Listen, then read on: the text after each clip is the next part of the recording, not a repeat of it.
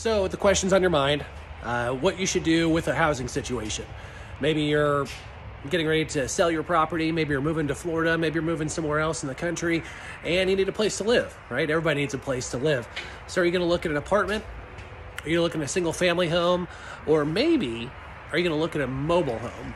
If you've never thought about a mobile home, then it's definitely something to consider. Today in this video, what we're gonna do is we're gonna discuss if buying a mobile home in the year 2023 is something that you should be doing, or is it something you should just go ahead and skip over and look to another housing situation, whether that's an apartment, a single family home, or something like that. So thank you so much for joining us, and we're gonna review that topic and more here today. Guys, this is Mark Kaiser with the Mobile Home Dealer. Thank you so much for taking the time out of your busy day to watch this video, get educated on the topics that we cover here on the channel. Everything about buying, selling mobile homes, investing in mobile homes, learning more about the mobile home park industry, or some of our other listings that come up that we sell on a regular basis. So thank you so much for being a part of the community. And if you haven't yet done so, please do us a huge favor and subscribe to the channel below, so that you're up to speed with everything that we have going on here at the Mobile Home Dealer, as that helps us out quite a bit. And then you're alerted anytime one of our videos hits the channel so that you can be brought up to speed in real time. So with that being said, I'm gonna walk up this staircase, and hopefully I don't fall and bust my noggin as I'm talking to you today. And we're gonna go over why you should maybe consider a mobile home, or maybe you should not consider purchasing a mobile home. Before we even get to that topic, we first gotta discuss what's going on in the real estate world. You know, what are we talking about? Are you looking to buy a house?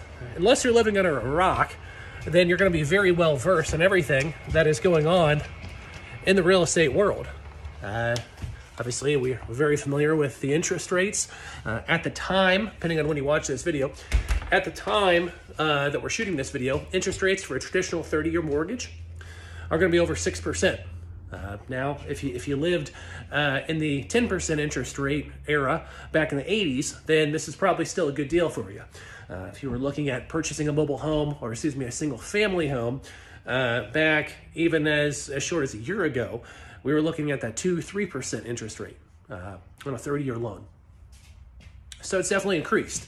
What does that mean? Well, that means that if you do take out a loan for your living situation, it's going to cost more money now to borrow that money each month with your monthly payment. So if you're buying a house at 3% a year ago, and now you're buying a house at 6.5%, that monthly payment is going to be quite a bit more. So your budget may not nearly go as far. The second thing is we got to look at the price of single family homes, and where are those at?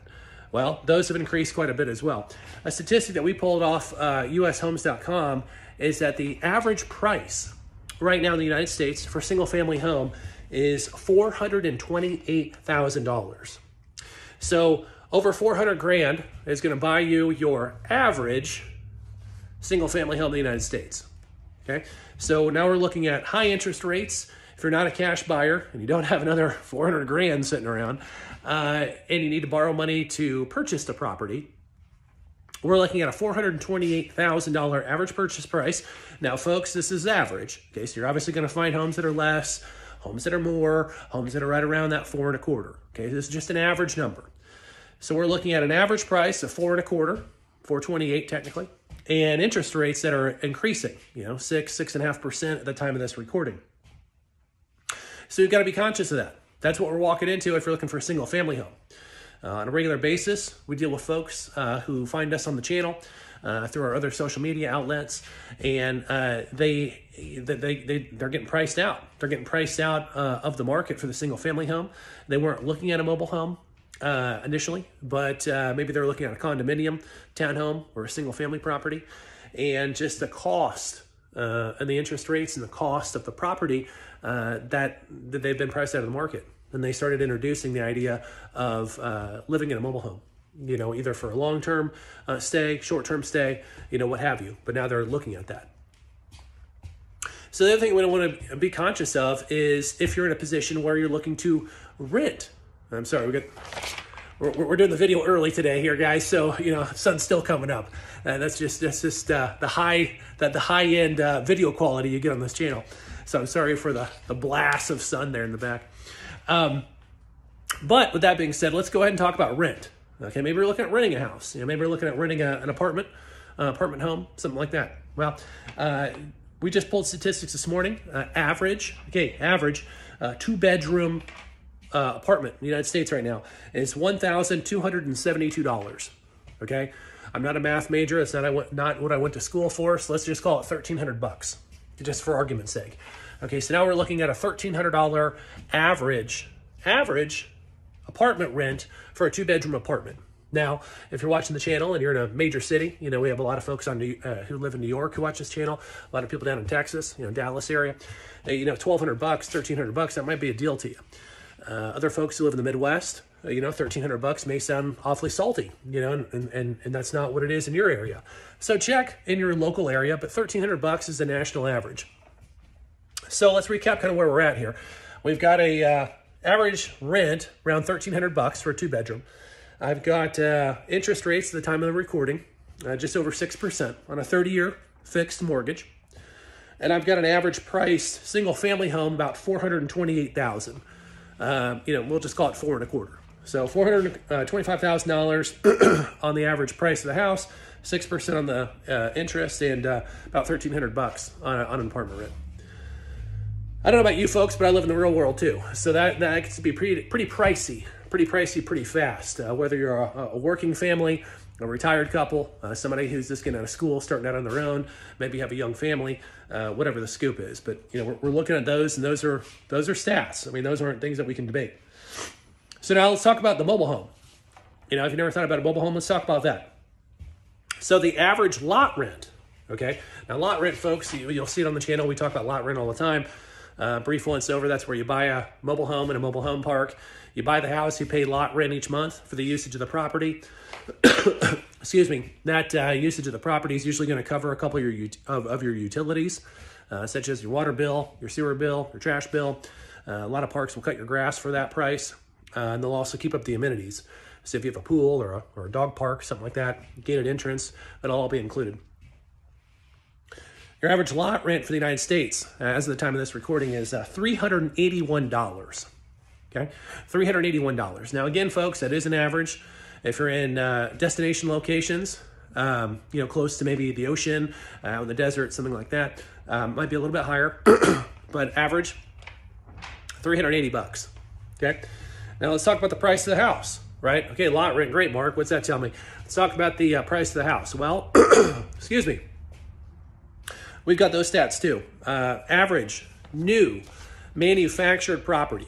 Okay, average new one is $127,000 at the time of this recording. So 127 grand, brand new off the showroom floor, gets pulled into your lot or your property, if you live out in the country or something. And you have $127,000 on an average price. Average used price. That's where it gets interesting. Average used price throughout the country, $47,600. Okay, $47,600. Now it's average. Okay, obviously, cheaper areas to live in will not make that average. It'll be a lot lower. More expensive areas will be a little bit higher. So we're looking at $127,000 on a new one, $47,000 on a used one. Average lot rent about $380. Okay, so that's kind of where we're looking at that. So we're dropping knowledge here today and just dropping stats. That's all we're doing. Okay, so now let's talk about, if you did own a mobile home, how would that work long term? Okay, how would that work long term? Well, I can tell you a couple of things, and we've discussed this in the channel before. If you buy a mobile home for a long-term investment, short-term, 6 months, a year, something like that, you decide that you want to go do something else. Real estate market changes, job changes, you get married, you get divorced, somebody dies, somebody's born, what we call all the time life happens. You can go and you can take that mobile home and you can go and sell it. Okay? You can go and take that mobile home and you can go and sell it. So you can go and take it, you can rent the lot for, the 6 months, 12 months, however long you're going to be there, and you can go and sell that property back in the marketplace, get your money back. As we've discussed before, mobile homes, traditionally speaking, you don't make a lot of money on them. You don't. Sometimes you do. Crazy real estate markets, you might make a little bit more. If you're not going to fix them up, if you're just going to buy it, live in it for a short period of time and go and resell them, it's usually pretty much a cash pass-through. What that means is if you buy a house for, the average 47 grand, as long as you don't bang it up too much, and as long as you don't fix it up too much, you're probably going to sell it for around 47 grand. You're going to get your money back, okay? If you compare that to your apartment rent at $1,300 a month on average, you're going to get that $1,300 a month apartment rent. You're going to spend it. You're not going to have anything to show for it. And then when we got a light out. And then when you go to sell it, there's nothing to sell. You just move. Okay, so with the mobile home, when you go and you pay the lot rent to have those items paid for, yes, I understand people are going to say it in the comments, well, you're wasting money with lot rent. Here we go. Either going to be paying it in property taxes, or you're going to be paying it in apartment rent, or you're going to be paying it in lot rent. Which one do you want? I mean, I'm not a fan of any one of them, but it's reality. Okay, it's reality. So the lot rent, obviously, you're not going to get back, but you're going to be able to sell that mobile home back to the marketplace to receive quite a bit of money back in your pocket. Whereas with the apartment rent, you're not going to see a dime back in your pocket. The other thing we want to take a look at is what's really the plan with this thing? Are you going to buy it? You're going to hold on to it for years and years and years? Okay, fine. Are you going to buy it because you're not sure of the area? You want to make a smaller investment initially and then be able to kind of move, once you decide when maybe your job changes, maybe you make a little bit more money, maybe you meet somebody, maybe you don't, and then you want to change your life pretty quick. You can do that with a mobile home because you can literally just go ahead and sell it, especially if it's on leased land, and move on to the next stage of your life.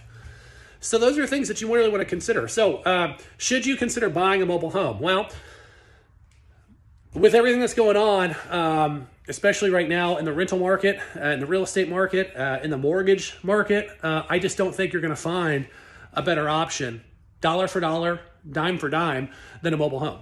Now, that's my opinion, and I think you should definitely do your own research. But if you're looking at what we said today, and you're looking at an average purchase price of a single family home over 400 grand, interest rates over 6%, and apartment rent over $1,300, and you're talking about an average lot rent of under $400, and you can buy a nice used home for well under $50,000.